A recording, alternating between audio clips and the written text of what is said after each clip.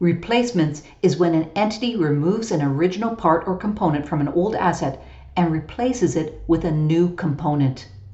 These costs are capitalized because they are measurable and they improve the future economic benefit of the original asset by improving its service potential, its ability to generate revenue in the future. The carrying value of the original part or component being replaced must be written off because it has no future economic benefit. It's gone. If the carrying value is known because it's been reported as a separate component originally, a separate item of PP&E, then the original value of the component and the related accumulated depreciation is written off. If the carrying value is unknown because it was originally included in the value of another asset, then the carrying value must be estimated. That estimated cost of the old part or component and the related accumulated depreciation must be written off. Let's do an example of when the cost is known and when it is unknown and has to be estimated. We'll start by reading the question. Alpha Inc. replaced the roof of their manufacturing facility at a cost of $230,000, replacing the roof which was installed when the building was first built. The factory was constructed 15 years ago. A.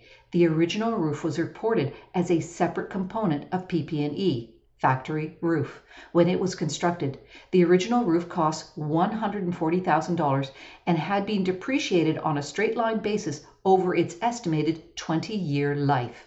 Provide the required entry or entries to report the new roof. Let's wait to go on with B, and I'm going to give myself some space. Step 1 is to determine the amount of the accumulated depreciation for the original roof. The original roof costs $140,000. There is no salvage or residual value, so we leave that blank. We know the estimated useful life is 20 years. So we're going to divide $140,000 by 20 years. Depreciation is $7,000 a year. We know that the factory was constructed 15 years ago, so they've taken 15 years of depreciation. So we're going to take the $7,000 and multiply it by 15. $105,000, which is the amount of the accumulated depreciation. Now, step 2 is to eliminate the original roof. Accumulated depreciation is a credit account. In order to eliminate it, we're going to debit it. The original roof is a debit account. In order to eliminate it, we have to credit it. Remember, the original cost is $140,000.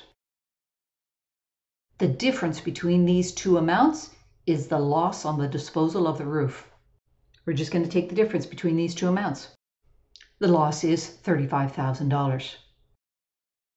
Now, step 3 is to recognize the new roof. The new roof is capitalized as an asset, so we're going to debit an asset account. The cost of the new roof is $230,000. Although it isn't clearly stated in the question, we're going to assume that the new roof was purchased for cash. And there we have the write-off of the original roof and the recognition of the new roof. Note that we could combine this into one entry. We've got to have the debit to the accumulated depreciation to get rid of it. We've got to recognize the loss on the disposal of the roof. And we're still going to pay cash for the new roof. Now, to recognize the roof, we only need to recognize the difference between the old cost and the new cost. The old cost was $140,000 and the new cost is $230,000. Let's see if they add up.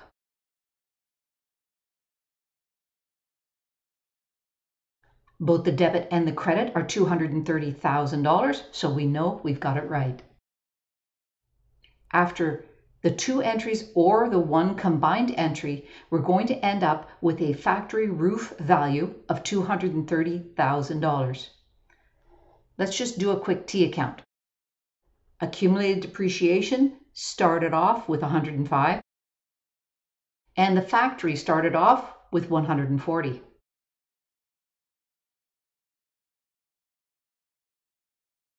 If I do the combined entry, we can see that the accumulated depreciation is debited by $105,000, which results in an ending value of 0. In addition, we can see that the factory roof is going to be increased by $90,000, which results in an ending balance of $230,000. In addition, on our income statement, we'll see a loss on disposal of roof of $35,000, and our cash will decline by $230,000. Perfect. Let's move on to part B. The original roof's cost is unknown as it was included as part of the building. The building has been depreciated on a straight line basis over a 40-year life. An engineer estimates that construction costs have doubled since the original roof was constructed. The new roof is expected to last 20 years. Provide the required journal entry or entries to record the new roof.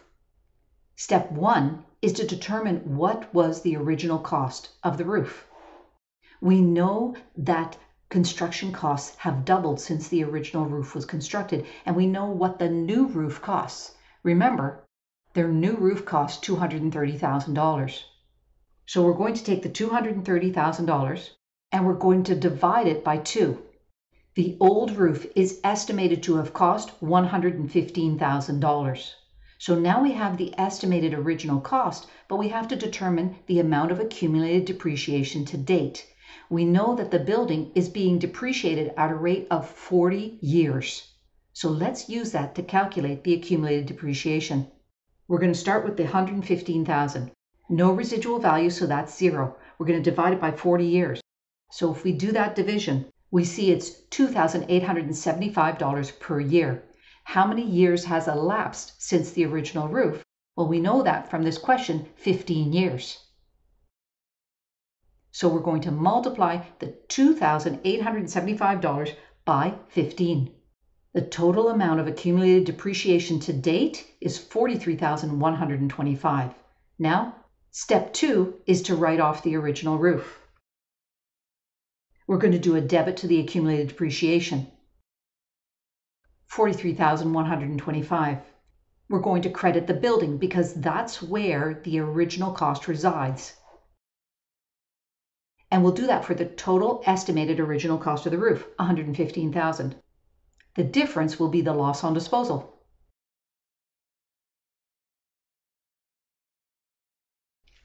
$71,875 is the loss on disposal. Now, the next step is to recognize the new roof. Do we include this in the cost of the building because the estimated useful life is the same? Or do we put this as a component? Let's take a look. We can see that for the building, the estimated useful life is 40 years. They've already taken 15, so 40 minus 15 is 25 years. The building has 25 years left. However, the new roof is 20 years. So we're going to use component accounting and we're going to recognize the roof as a separate component. The original cost, $230,000. And we're going to assume they paid cash for this, $230,000. Now, we could have done this as one entry. We still need the debit to the accumulated depreciation. Still have to record the loss. We still have to credit the building because the value is going to disappear from the building account. We have to recognize the new roof, and we have to get rid of the cash. You can see that this one entry really didn't change anything at all. If we did a T account, we would see that the building account has gone down by $115,000, and a new asset, factory roof, now has $230,000 in it.